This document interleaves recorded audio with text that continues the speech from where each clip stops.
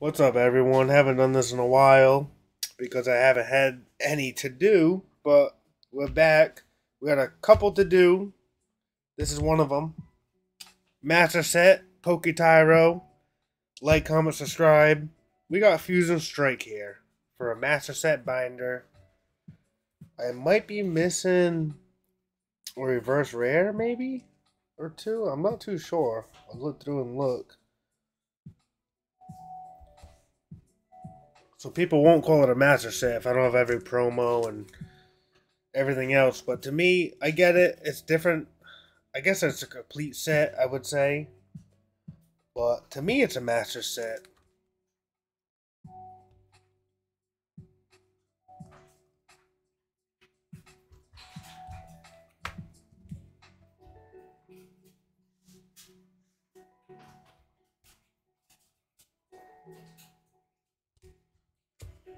There we go.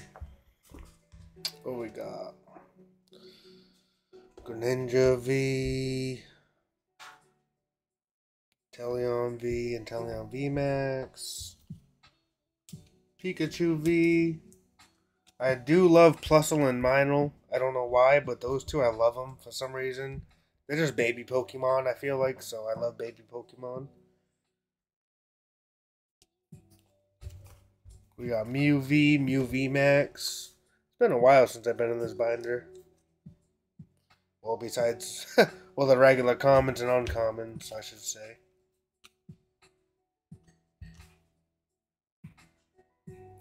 I do love modern binders, though. I love how everything's color coordinated and stuff, and not just everywhere like base set and all the other early sets.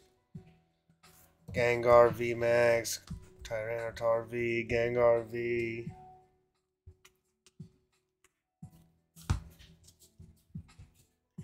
This will be a quicker video like usual lately. I feel like that's why my channel's almost not doing good. I used to do like 60-pack openings and kind of big amounts. I would just sit there for a while and just rip packs. And now I just do like Genesect V. I just do more like kind of smaller openings. That's what I realized I kind of changed. I started doing a lot smaller openings, like 10 packs and 15 packs, instead of doing like the 60 or 80 packs.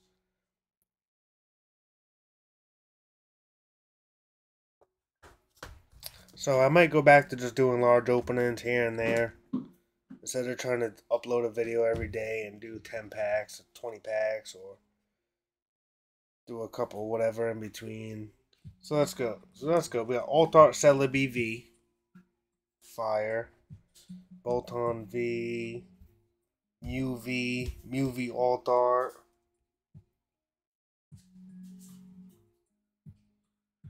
Greedent V Altar, Genesect V Altar. We got all the Altars, baby. Inteleon, shout out Mr. Milk. I needed that.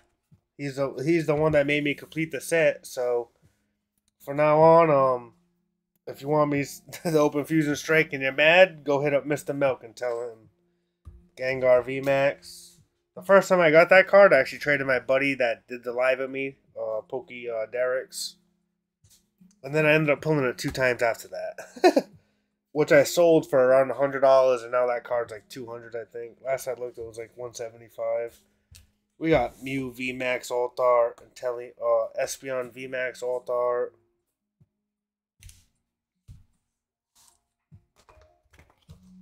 Then we got a Flaffy Gold card, which I had to buy. Power Tablet. Training Court, which I had to buy. Which, can't complain, it was like $10 for both or something like that. Grass and Fire Energy. And that is pretty much the set, besides promos. And over here, I'm never going to complete it because I'm never going to buy the singles. And I'm never going to get the packs again. So here's the 25th anniversary McDonald's. It's a little bit of bonus here. It's just the unhollows, and then it goes in Pikachu, and then it goes into hollows.